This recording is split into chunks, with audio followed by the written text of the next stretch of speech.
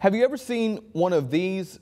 Well, yes, it is a pen, but it is a special kind of pen. Yet, I'm still willing to bet you've probably seen it around. If you've ever been in a post office, a U.S. government building, or in the military, then you have most definitely seen one of these. But do you think you could probably put one together?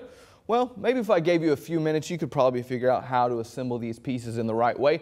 But what if I asked you to do it in the pitch black dark? Because that is what dozens in Greensboro are doing to make sure this pen is a reality.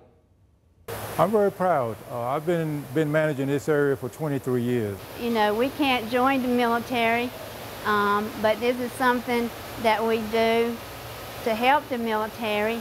Greensboro Industries of the Blind has been making the Skilcraft pen for 50 years. Clifford Alexander has been here for 47 of those 50 years, and Lynn Larson has been here almost 40 years. They, like everyone else directly working on the pens, are legally blind.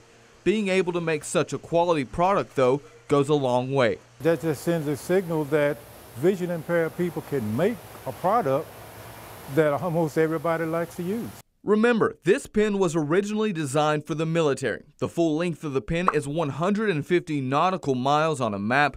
The back barrel is the length of a 2-minute fuse, the front tube used for emergency tracheotomies, and the tip was used to measure women's fingernails to make sure they comply to uniform standards.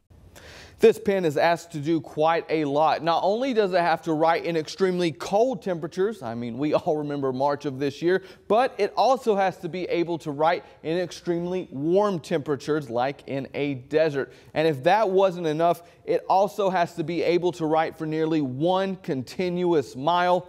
Really, the only thing more remarkable than the pen itself are the people who are making it.